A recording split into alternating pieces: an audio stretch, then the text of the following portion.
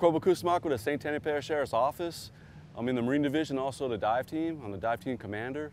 And what we're out here doing right now is we're doing our monthly training. We're diving at the Madisonville riverfront. We're out here today practicing small item recovery. The divers are going to go in the water and locate small items and identify them before they bring them up. This helps us recover weapons, knives, and stuff like that investigators or criminal patrol ask us to recover. If we come across a weapon, we should be able to identify it right away with gloves on. And I've done it in the past where you just touch the butt of a weapon and you automatically know.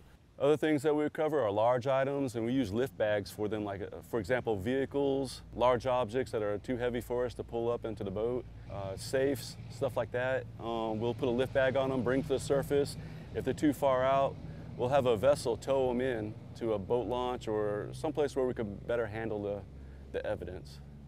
There is a wildlife out here that we are concerned about, and more so it's going to be the turtles. Believe it or not, alligator snapping turtles are probably our worst enemy out here because they sit on the bottom with their mouths open, and we go by feel, so our fingers are going to go close to their mouths.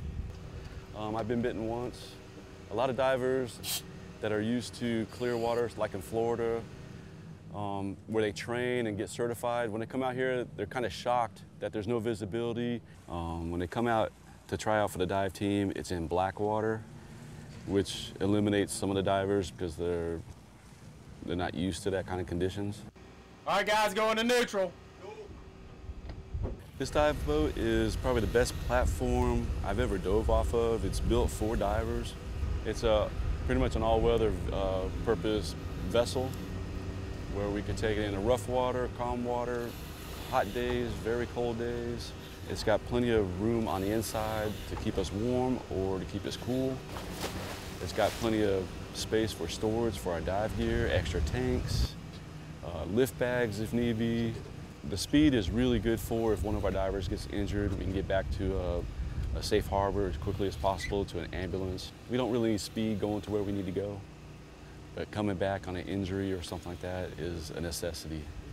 It can actually save one of our lives, God forbid, if we have that situation. And diving out here, you got your good times and your bad times. Obviously the bad times, recovering victims, especially a small child. Never get that out of your head. The good times are recovering evidence that puts a bad guy away for 25 years to life. It's a real good feeling to recover something that would put a bad guy away for a long time.